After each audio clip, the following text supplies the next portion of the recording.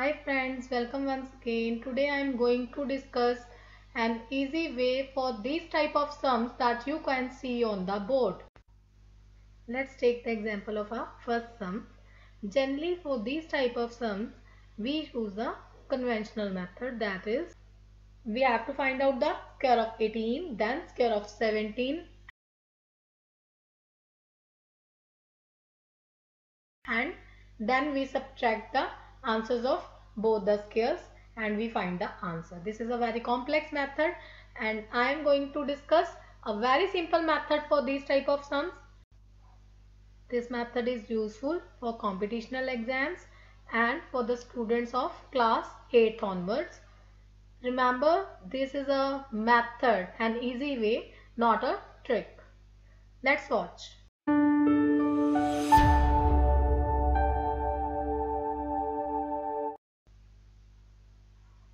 Just take these two digits and add both the digits. We got 35. Now subtract both the digits. We got 1. Now just multiplying 35 and 1. 35 ones are 35 and this is a answer. Moving on to the second sum. Just add 28 and 21. We got 49. Subtract 21 from 28. We got 7. Now multiply 49 and 7. We got 343. Now moving on to a third sum. Just add 988 and 878. We got 1866. Subtract both these numbers. We got 110. Now multiplying both these numbers, 1866 and 110.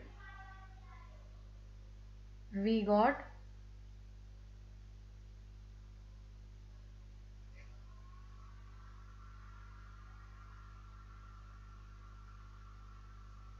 205260. This is the answer. I hope you enjoyed and understand the method. You can do these type of sums of any digit with this method. Thanks for watching. Please give a like and a subscribe for more videos. Thank you.